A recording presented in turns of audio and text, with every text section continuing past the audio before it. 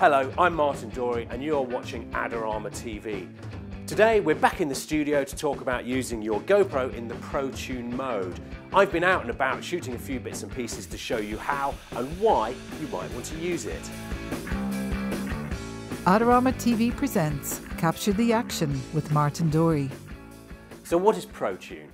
Well, basically it's a setting on your camera that unlocks lots of extra shooting options. Call it kind of manual mode if you like.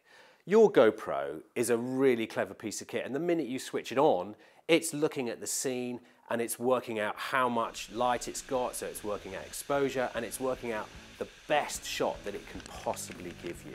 That means you'll get a lot of contrast, an average exposure, great colour and really good, sharp, crisp pictures. Now that's fine if you're happy with it and it's gonna look great. But what if you want more control over your exposure, your sharpness, your color, your ISO and your color temperature? Protune is going to give it to you and you'll be able to manipulate it more afterwards in the edit suite. It's going to be particularly useful if you want to match your footage, this footage, with footage from other cameras, like that one. And it's going to be great if you want to adjust the contrast or the color or even the sharpness. Martin Dorey here. Don't forget to check out Adorama's latest competition to win some amazing prizes. So I'm going to pair up the camera with the GoPro app here to show you the options. Scroll down to Protune, turn it on, and you'll see a whole lot of new options open up for you.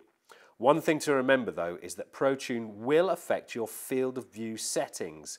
So when you turn it on, do check that it's giving you the aspect ratio you want. The first setting is white balance. Now this is all about getting the right color representation for the type of lighting you're using. There are 5 settings. The first one is auto, which is, well, automatic. And this is the default setting for Protune. The last is camera raw, which is an unprocessed image of what your camera sensor sees. Now it's a bit like shooting raw on your DSLR, but not quite. The idea is that you can basically go on and process it later. In between are 3 settings for different types of light. Now these are a measure of the color temperature of the light and they are measured in kelvins or K. The first setting is 3000 K, which is warm light. So it's the kind of light you might get at sunrise or sunset or indoors when you've got tungsten bulbs.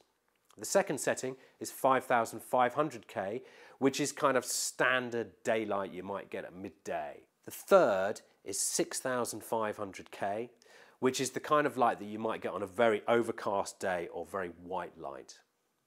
Setting the camera to each one of these settings will give you the best color for that type of light. Of course, if you wanted to mix it up or were shooting with a combination of warm and cold light, you could shoot using the wrong white balance, which would either give you very orange or very blue shots. Now the next setting we should look at is color. Now the default setting on your GoPro, even in Protune, is called GoPro Color. Now this will give you beautiful bright colors, quite a lot of contrast.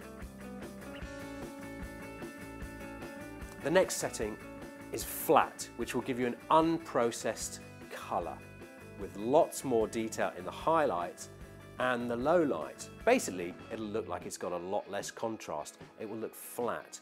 But if you've got a scene, for example, where you've got lots of sunlight, lots of shadow, and lots of light, it will allow you to adjust the contrast later so you can keep the details in the low lights and also the details in the highlights.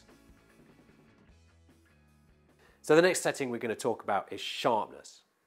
Now this is the amount of sharpening that your video footage will have, and there are 3 settings. The first one is high. We'll give you a super crisp, super sharp image like that one, which is typical of standard GoPro settings. It's the default, if you like.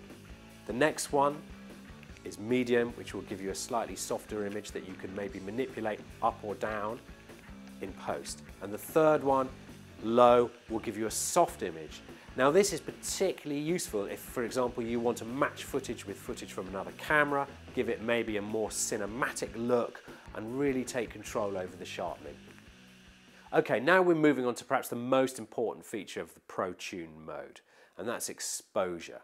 Now this will give you control over the exposure of your footage.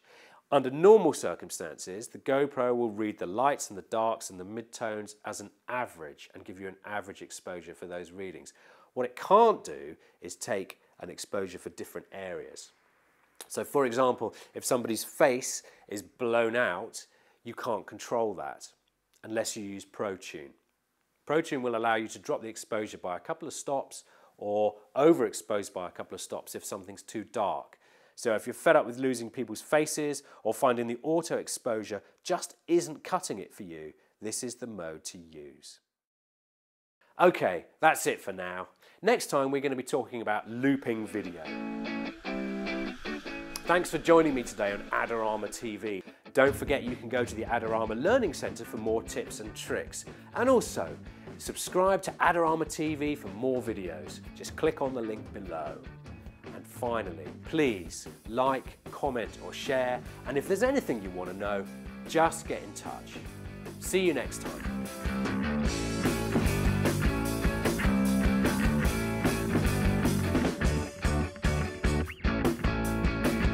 Do you want great-looking prints at low cost? Be sure to visit our easy-to-use online printing service. Adorama Pix has professionals who treat your images with the utmost care that you can count on. For a quick turnaround on photos, cards, or albums, use AdoramaPix.com.